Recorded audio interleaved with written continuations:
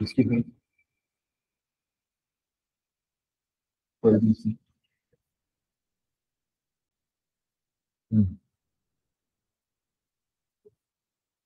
Very nice. Well done.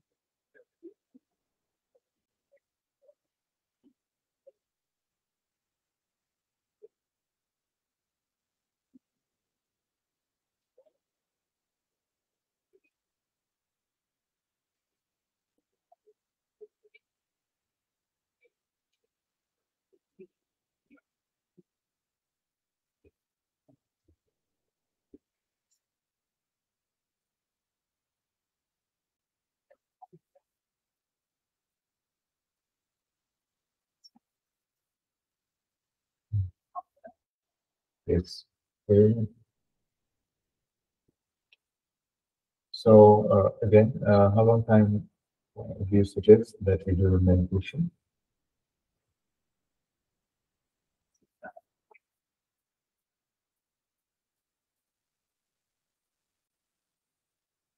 Mm.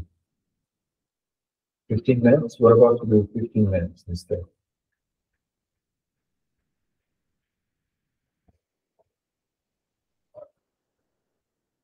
We're about to meditate 15 minutes.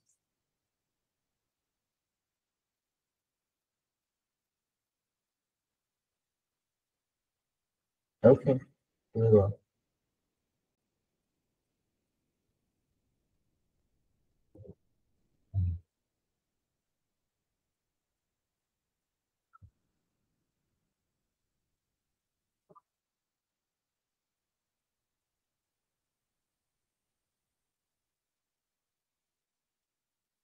So let's sit in my comfortable meditation posture.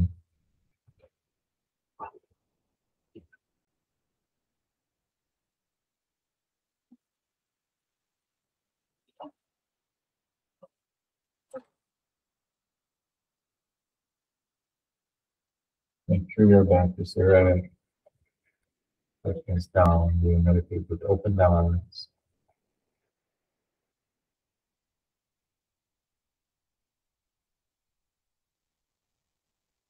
You can refer to our previous meeting and from our last week where I explained meditation posture in detail. So we'll be building on that knowledge. So we are sitting in a comfortable meditation posture with the back erect, side cast down. You can blink as much as you want, but you don't look here and there. And you can make the first determination in our mind goes this way. From now on, for 15 minutes, I will meditate on myself and breathe deep for enhancement without any movement. From now on, for 15 minutes, I will meditate on myself and breathe deep for enhancement without any movement. From now on, for 15 minutes, I will meditate on myself and breathe deep for enhancement without any movement. And with that determination, you can gently open my nostrils, the flat piece of flesh of the supporting hand. You allow it to be halted and changing.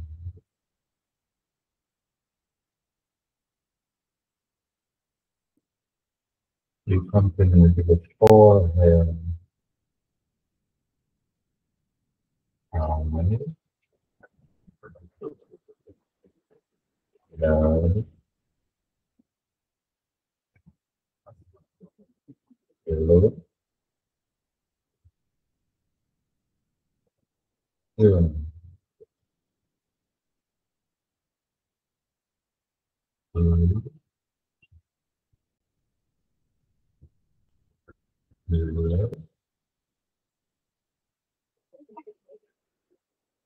back of the head.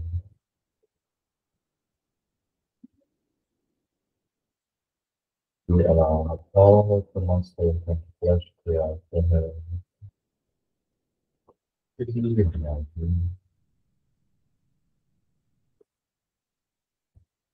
And changing.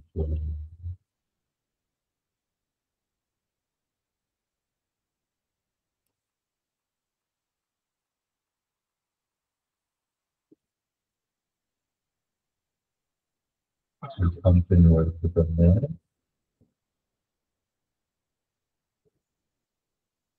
shoulder,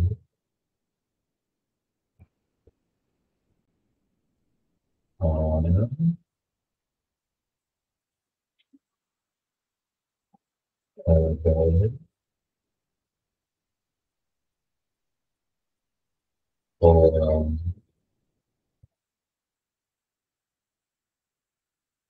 wrist,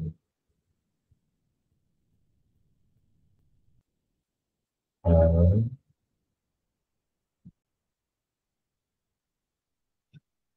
finger,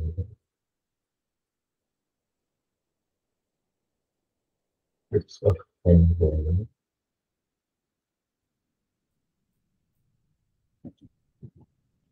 Okay.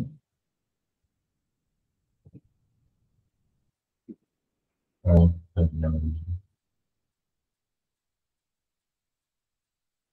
then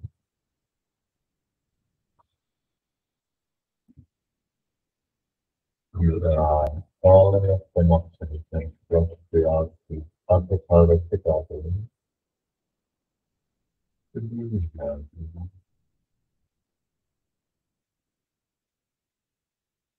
time changing.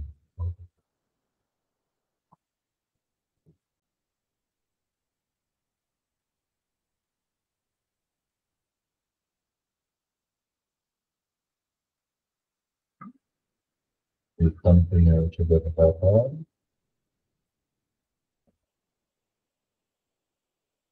Um,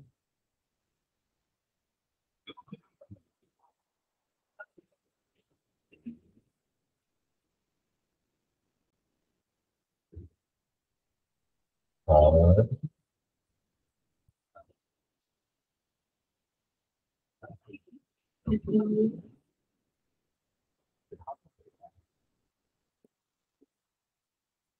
so,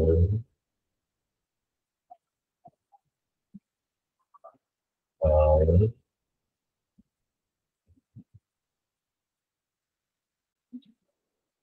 it's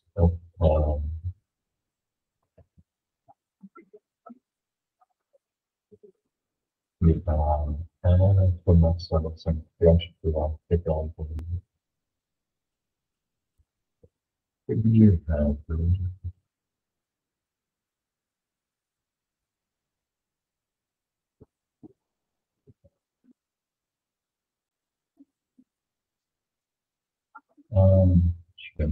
changing.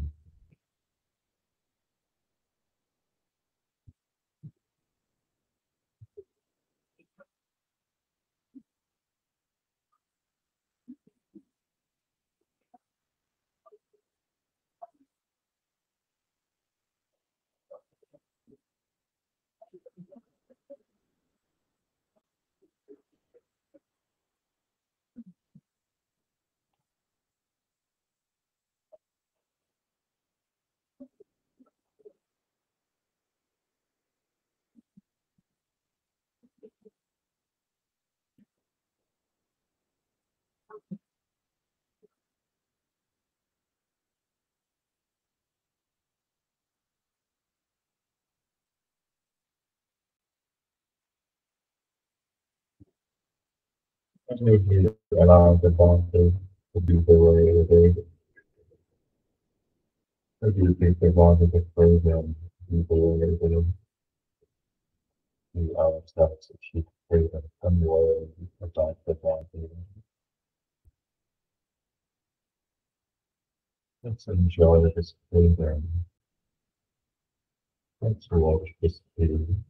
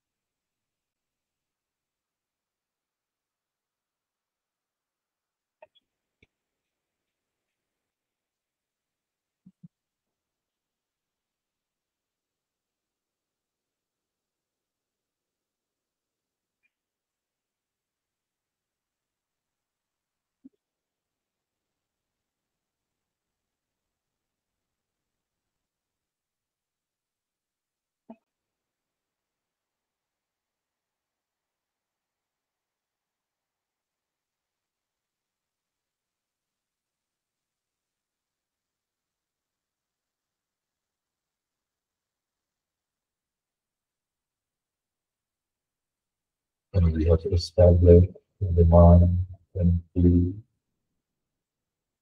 can share our peace with others and feeling.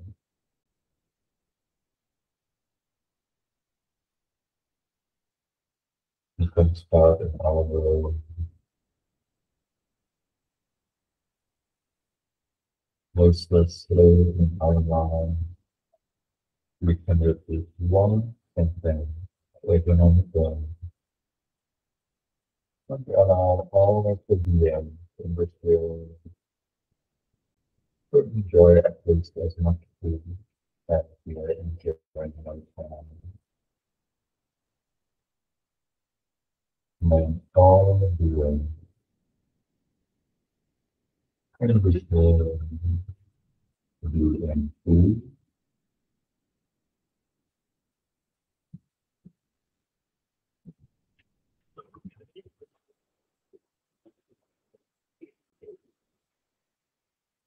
may all beings in this world be in food,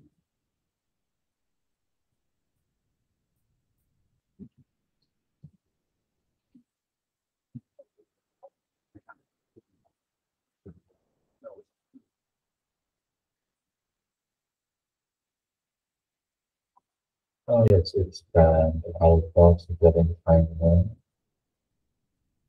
May all beings in this world be in food,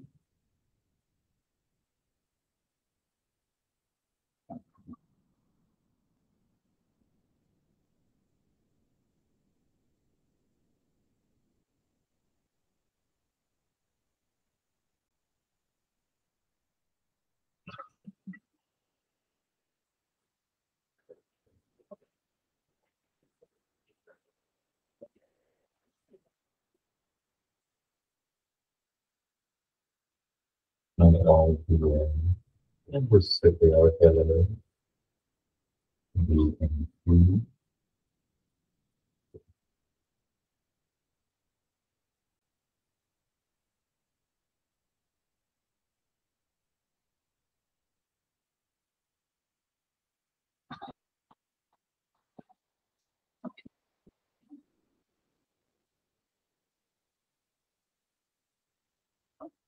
may all beings in this country be in food,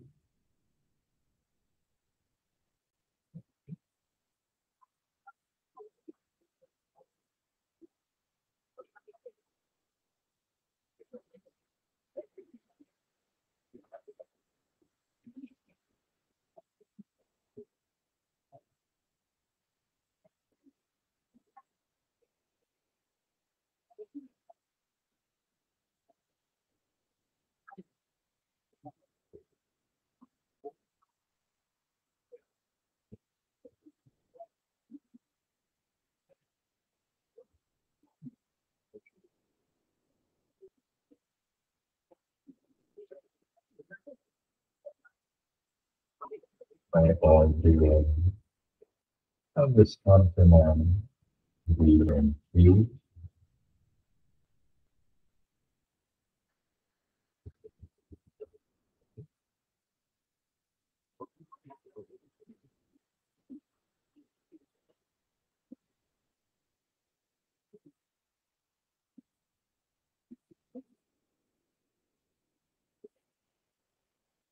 may all beings in this planet be in food,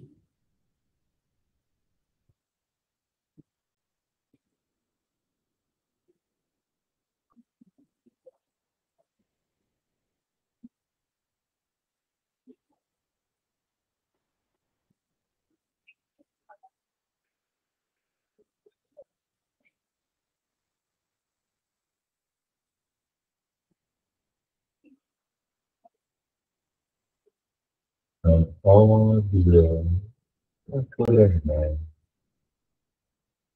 be in food,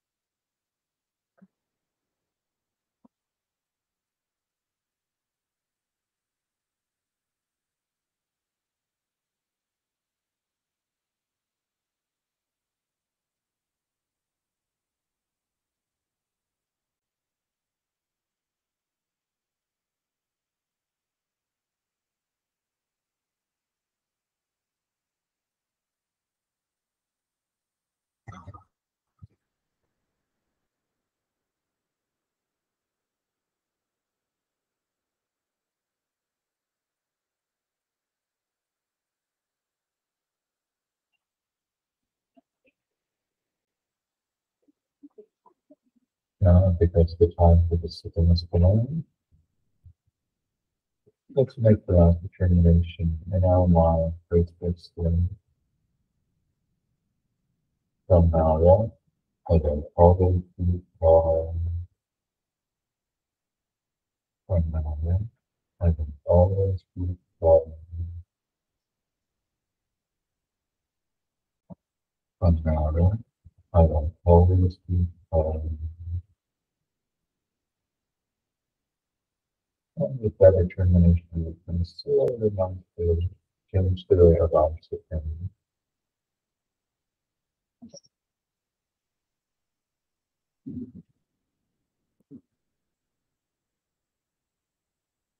When we change the way of our sitting, we take one more minute during which we will enjoy the peace within the meditation and watch our mind.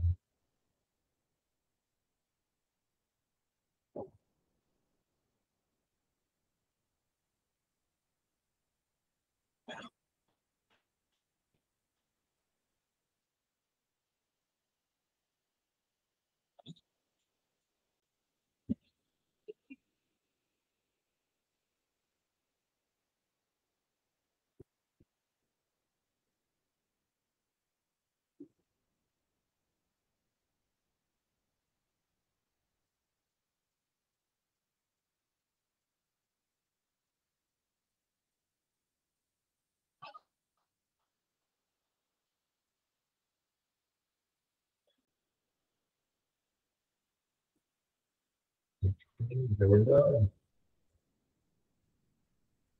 So let's move on to our book. I will be sharing with you the screen, and we'll continue our discussion about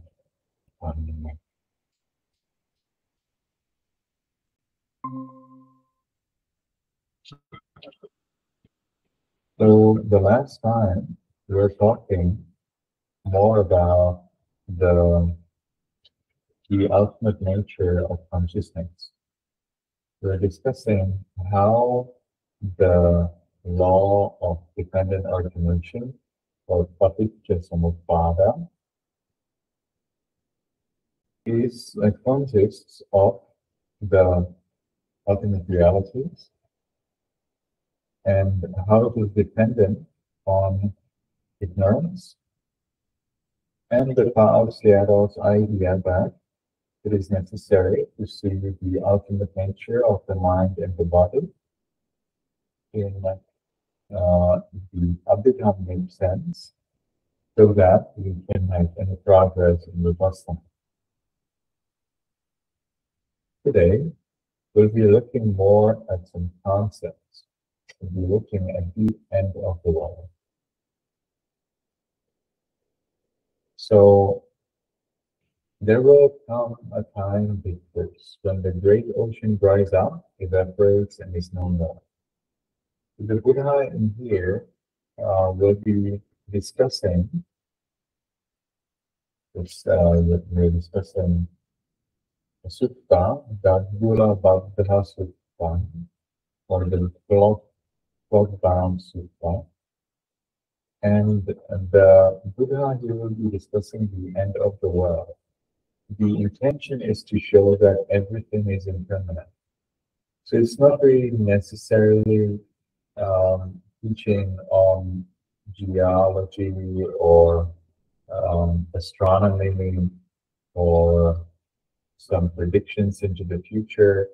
Although what the Buddha here says may be true and may be reliable, it is not the intention to educate the minds on some theoretical concepts. The idea here is that the Buddha will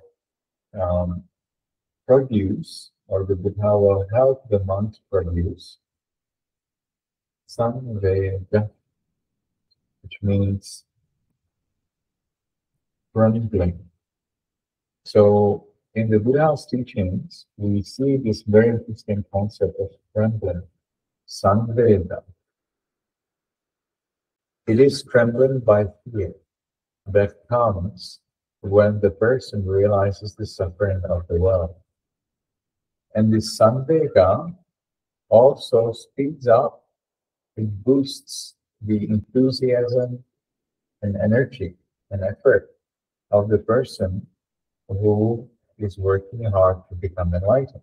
Because as the person realizes the nature of death and suffering in the world, the person makes more suffering, makes more effort to resolve that suffering and also to get free from all suffering and thus achieve nirvana. So the Buddha's teaching here about the end of the world doesn't have to be taken literally. Although you can, and that's what the Buddhists do, and that's what I would definitely suggest that you do. It is not the essential point of this Buddha's teaching. The essential point is that you realize that suffering is inevitable and that the only thing that makes sense is to work hard for our liberation.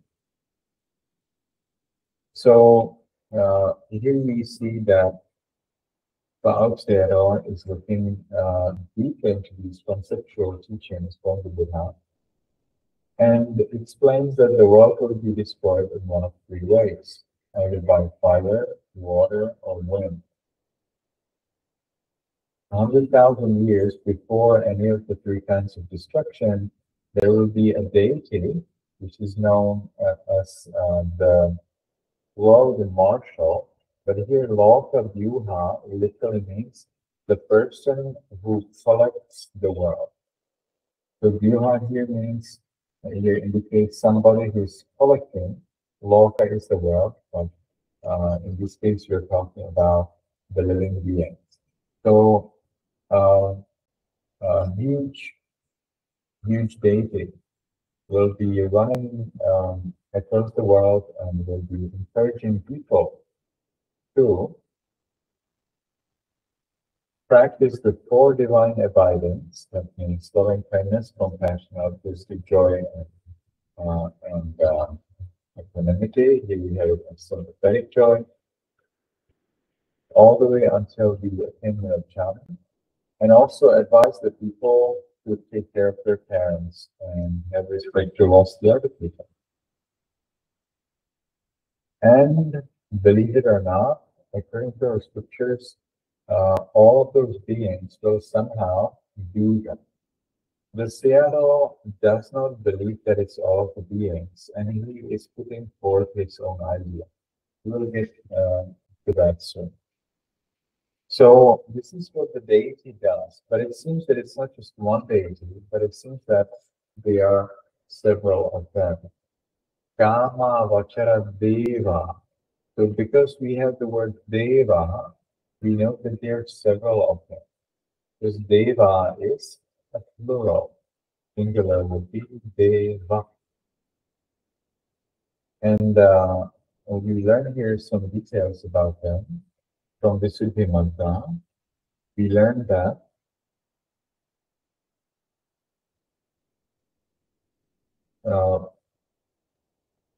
that these are supposed to be Brahmas. Brahmas who are anagamis, or non-returners. That means Brahmas who have achieved third level of enlightenment. We distinguish four levels of enlightenment. And these Brahmas who will come and collect the world so that the people are kind to each other, they are enlightened. They're enlightened to the third level of enlightenment.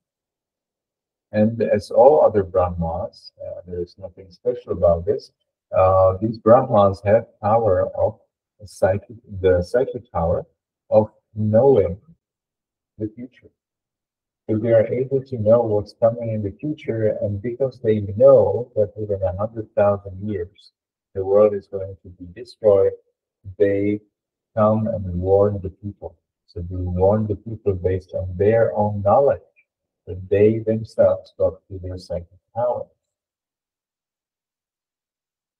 So those who will be unable to develop jhana because of their past wholesome dhamma, or because of their insufficient wholesome dhamma to develop jhana, they will at least be born in the heaven. So the 𝗀𝗶𝗸𝗲 Brahmas, they will be collecting the people and suggesting to them that they would practice kindness. Some of them will develop jhana through that and be born in Brahma world.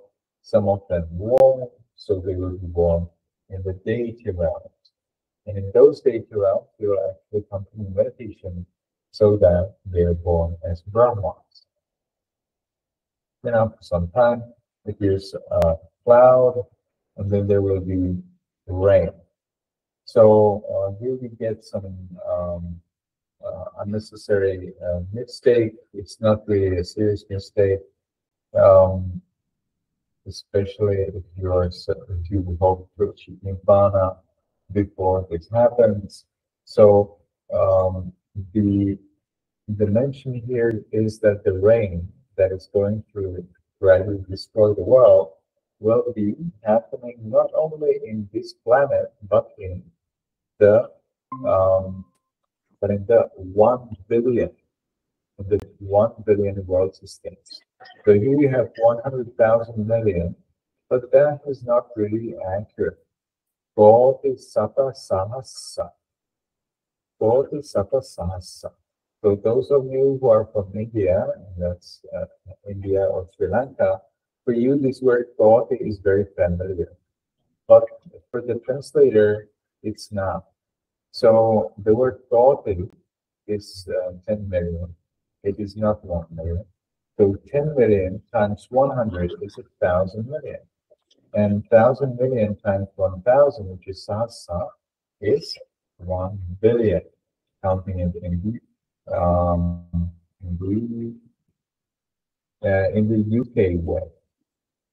Otherwise, in the US mathematics, it would be 1 trillion. We count it in the UK way, and I'm from Europe, and in the Czech Republic, we follow the UK way also. So we would call it 1 billion. That is 1 times 10 to the power of 12. 12 zeros. So that's the correct number, not this one, which I have highlighted in red. So there will be 1 billion world systems suffering from heavy rain. Okay? But people will be sowing crops. However, when that crop becomes enough high, so that something could be done with it, there will be no more rain.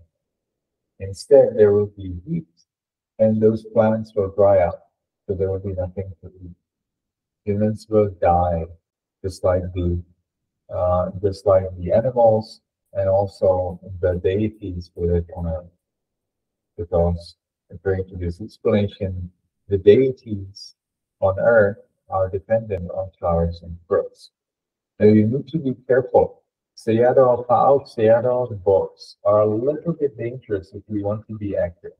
He will take a reference, he will provide you an amazing reference, which is very hard to get, and probably nobody knows it or nobody can give it to you.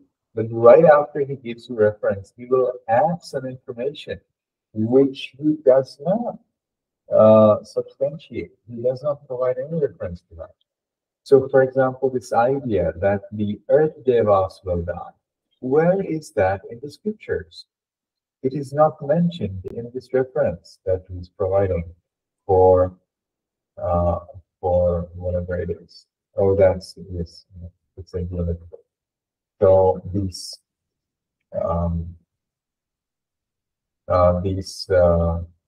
index numbers, when they're in italics, they're actually providing reference to both.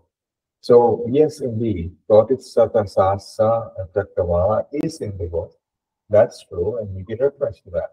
But there's no reference to the idea that the earth devas will die, or that they are living on flowers and fruits.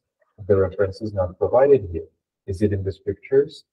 Hard to tell, but we don't get reference in this book. So they are reborn in the devil world. Yes, the humans are reborn in the devil world, And the humans, as deities in the devil world, will develop prescience. So they will be meditating on colors, white, blue, orange, or yellow, or red, and they will achieve jhana, and then when they die, they're born in the Brahma world. The water in the world, in the meantime, evaporates, and the fish and other animals in that water will die. Then, because they're good karma, they will be also born in the heaven. They will practice jhanas, and then be born again in the Brahma world. Now we're going to a very interesting idea, which I just did not find in scriptures. And again, of course, the Sayadaw does not provide any evidence for that. So Sayadaw provides reference to the scriptures that those who have wrong views are born in hell. Well, that's not really difficult to find in the scripture, because the Buddha speaks about it again and again. But what the Sayadaw does not substantiate is the idea that those who are born in hell, or those who have wrong views, will not be born in the heavens. Instead, they will be born in the world interstice hell. So the Sayadaw again here provides a reference, but that reference does not tell you that those who have wrong view will be born in the interstice hell, or better, more accurate is 𝗀𝗂𝗯𝗀𝗰𝗍𝗔. That this reference just explains to you what are 𝗀𝗂𝗯𝗀𝗀𝗍𝗔. It only explains to you the nature of these worlds. It doesn't really say that those who have wrong view at the end of the world will be born in the 𝗀𝗂𝗯𝗀𝗀𝗍. So we still have our big question. What will happen at the end of the world with those who do not get born in heaven? Or will all of them be born in heaven? Or, as 𝗀𝗂𝗀𝗃𝗀𝗃, the very famous 𝗀𝗂𝗀𝗃𝗀𝗃 from Myanmar, suggests, those who do not deserve to be born in heaven, will they be born in some of the other world systems outside of these 1 billion world systems that have to be destroyed? We don't know. So we get here an additional idea. We have no idea where did the Sayadaw read it, where did he get it from? Is it his own idea? Or did his teacher tell it to him? Or is this what some Burmese people believe? We don't really know. And we will find this kind of phenomenon in Paul Sayadaw's books again and again. So we have to be watchful. After a long period without rain, by the time all beings have been reborn elsewhere, a second sun appears. The first sun dried up the ponds and killed the turtles and fish. Now the second sun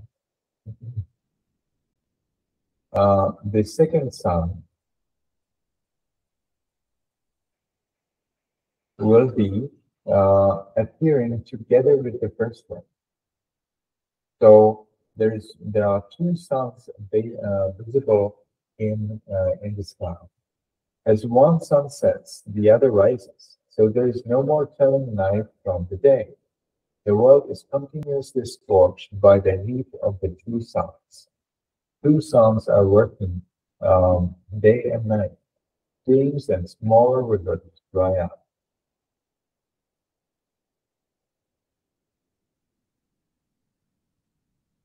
Okay. So then the third sun will appear, and large rivers will dry up. The Sayadaw is providing here the list of those large rivers and footnotes. But of course, there are many more large rivers than those in India. Then the 4 Great Lakes with the fourth sun will also disappear. Then there will be fifth sun, which will dry up the seas. Sixth sun will burn the great mountain Meru or Sineru. And then the seventh sun will appear, and it will burn everything. Then powerful winds will carry the fire right up to the Brahma world. So in some periods of destruction of the world, the Brahma worlds up to the first Brahma world are destroyed. Now let's summarize Brahma worlds, which are altogether 20. Let's summarize them into 8, based on the jhana that's necessary to be attained for rebirth. So we distinguish 8 jhanas based on the most common Buddha's reckoning of jhanas. And 4 of the jhanas are so-called material jhanas, and 4 of them are so-called material jhanas. So when you achieve these jhanas, if you can maintain the attainment by the time of your death, you will be born in a Brahma world that's equivalent to each of these 8 jhanas. So the first 4 jhanas result in the rebirth in one of the 16 Brahma worlds. The higher 4 jhanas result in birth in one of the, or reappearance, convert, in one of the highest 4 Brahma worlds. Now, what can be destroyed is only that what's material. You can't really destroy the mind, at least not in the way that you have described here. So only up to the 16th Brahma world, or to simplify, only up to the 4th Brahma world, it is possible that the world will be destroyed. When will the highest Brahma world, highest material Brahma world be destroyed? Well, it will be destroyed once every, that should be once every 64 destructions of the world. Every single destruction of the world destroys the world through fire. And there will be only the first Brahma world that will be destroyed with it. Every 4th destruction will destroy also the second level of the Brahma world. Every 16th destruction of the world will destroy also the 3rd world of the Brahmans. And every 64th destruction of the world, even the 4th world of the Brahmans will be destroyed. Suppose then, Bhikkhus, a dog was clog-bound, and to a strong post or pillar was bound close. It would keep going round and circling round that same post or pillar. With the idea of clog is explained here, clog here is apparently a kind of stick that is attached to a dog's neck. So then when the neck is running, then this stick beats the legs and the feet of this dog. And so the dog does not run, because the dog does not want to suffer the pain of the so-called clog that beats its legs or feet. And so suppose that this dog that cannot run because of the stick bound on its neck, suppose that this dog is bound a strong post or a pillar, and then the dog wants to go away because it's not happy there. So it will be going around and circling around and round and round.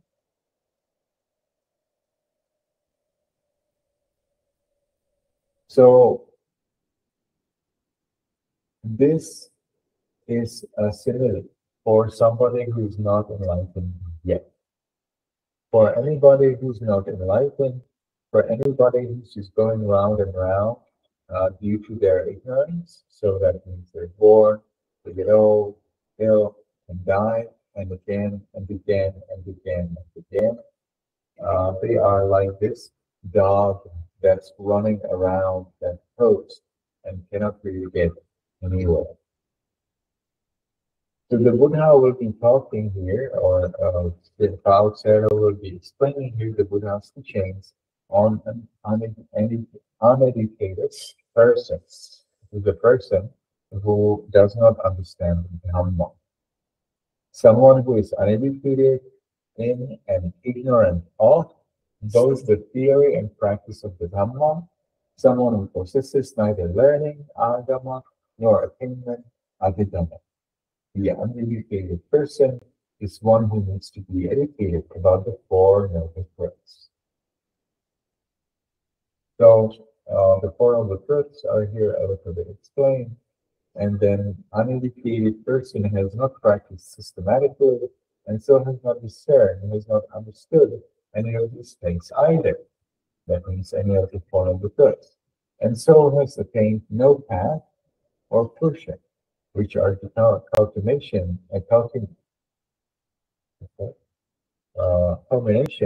of the path towards Nibbana. And so because the person has not discerned, not understood the Four Noble Truths of 𝗷𝗶𝗸𝗲, they are called an uneducated person.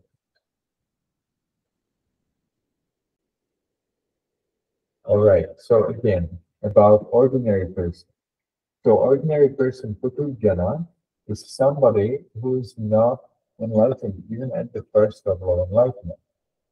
Now, according to the scriptures, it means somebody who is one out of many who do not follow the rules, who do not follow the 5 rules, or even the 8 rules. It is ordinary person is somebody who's not really interested in the Buddha's teachings, and somebody who's following some other teaching, some other philosophy. So, for example, a person who's following Buddhism, delusion, conceit, wrong view, and fearlessness. Ordinary person also may have several identity views, several ideas about themselves, whether after death they will be eternal, or whether after their death their self or soul will perish. There are several ways how to become a victim of identity views. The ordinary person looks up to many teachers whose teachings are metaphysical and contrary to the Dhamma. So this is something explained in in one of the later Sutta Nipata discourses, where the Buddha explains that a person who's not educated, normal person, worldling, is running from a teacher to teacher. Whereas a person who's an arahant does not really have to run from a teacher to teacher. He believes that even the experimenters do not really change a teacher. We learned this from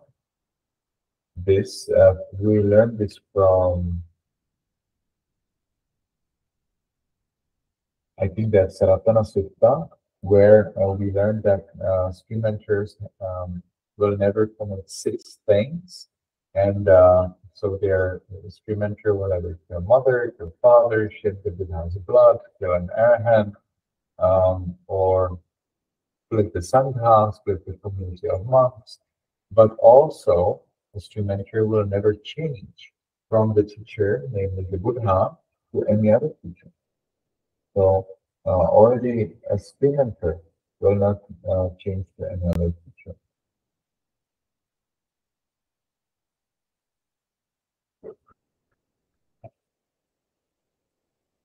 All right, then the ordinary person also accomplishes many Dhamma formations. So the person makes a lot of actions by the mind, speech, or body based on their ignorance.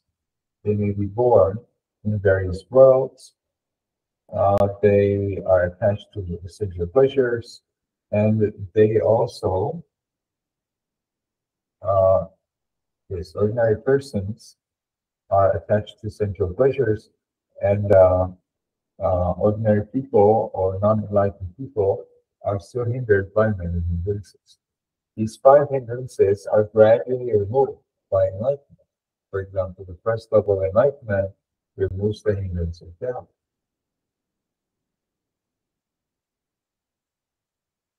Who does not see the noble ones? So the Buddha here will be explaining a very interesting point, which is related to Dhamma and to the society, and also to the Buddhist society and the value of monks. So, according to the Buddha's teachings,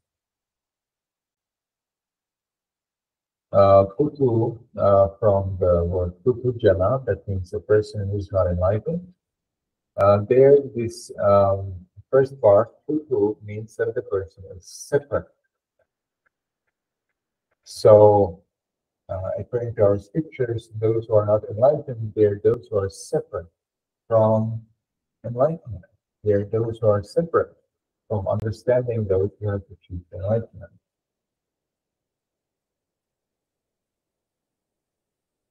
All right.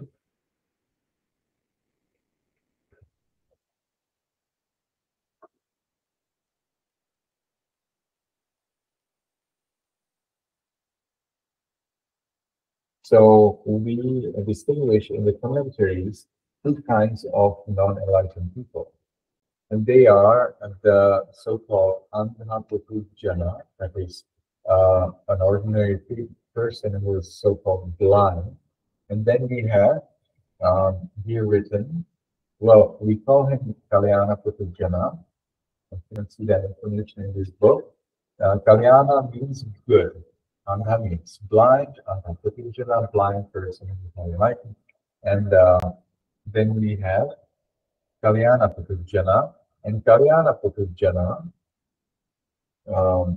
or here we learn that he or she is called Jnanena Dasavi. Adasavi would be he or she does not see. Dasavi means he or she does see. So, Andha Putujana does not really see the Four Noble Truths or the Buddha's teachings and impermanence, unsatisfactory of self, whereas Kalyana Putujana, the noble person who's not enlightened at all, has very good knowledge and very good understanding and very strong faith in the Buddha's teachings. So here we get the story from the Buddha's time when a monk named 𝗹𝗶𝗸𝗲, as he was meditating, he was actually watching the Buddha's appearance. The Buddha explained to him that the Buddha's body, is not worth watching. Instead, Venerable 𝗹𝗶𝗸𝗲 should work with the mind, achieve enlightenment, and through his enlightenment, Venerable 𝗹𝗶𝗸𝗲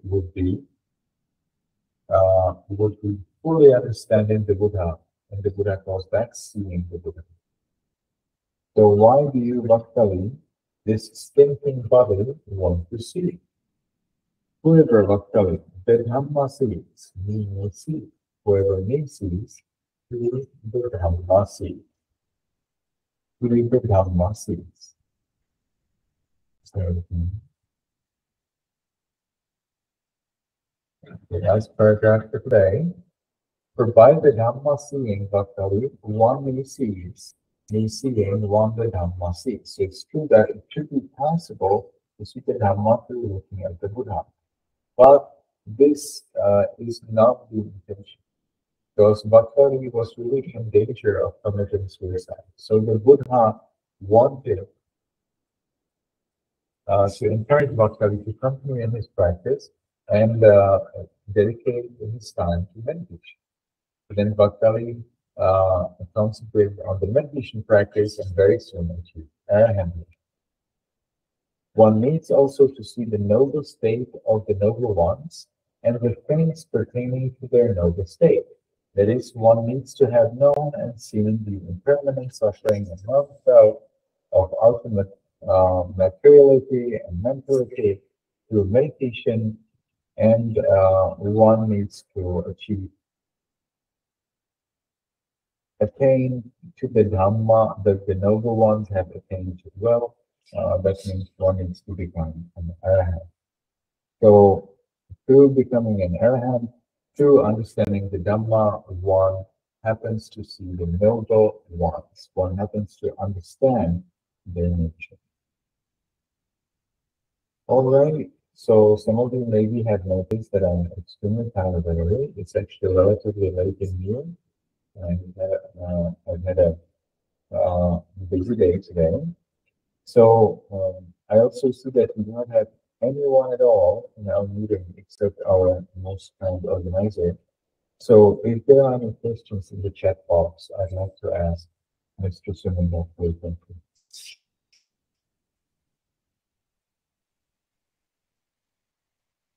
Mr. Suman.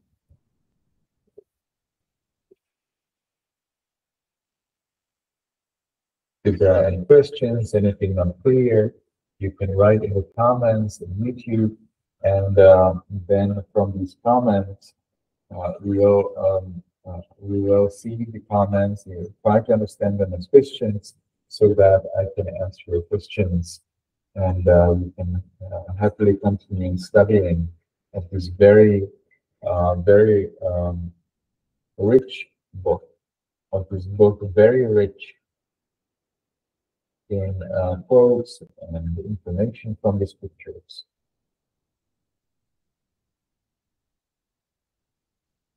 Seems like we have no questions. So it was a pleasure to see everybody, and I hope to continue with you all also next week on we're meeting on Wednesdays. Wednesday at about 9 p.m. of Vietnam time, which is 8:30 in Myanmar, and it should be yes, and it is 7:30 p.m. in India. So all of you are most welcome to join us in Zoom, so that it's also easier for you to ask me a question, and I can make sure that I will answer it.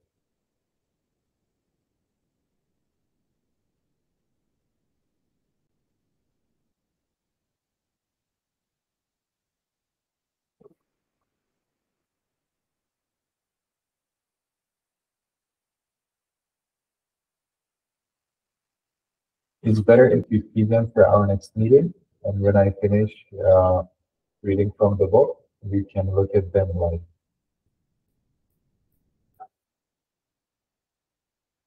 So please collect the questions and wait for me until the next week, our video meeting. Instead of writing those questions for me, do not write those questions for me. Instead, just keep them in your other software, notebook, or whatever else you have on your computer. And next week, during our meeting, you can ask me those questions during our next meeting next week when we are. Thank you very much. So thank you everybody for coming today. May you be happy, may you be healthy, and may you be successful in everything you do.